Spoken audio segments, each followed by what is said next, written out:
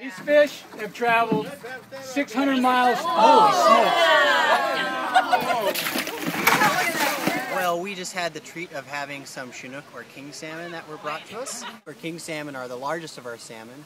They are native to Idaho, so they start their lives off in these rivers and tributaries of the rivers here in Idaho. So start off, maybe grow to be a year or so old, and at that time, when they're about a year old, maybe they travel with the current all the way down to the ocean, which, as you can imagine, is a lot more difficult nowadays with all the obstructions that have been put in place there. So we've got a number of means to help them get to the ocean. And when they're at the ocean, that's where they can go from being, the size of your index finger to a 50-pound adult fish.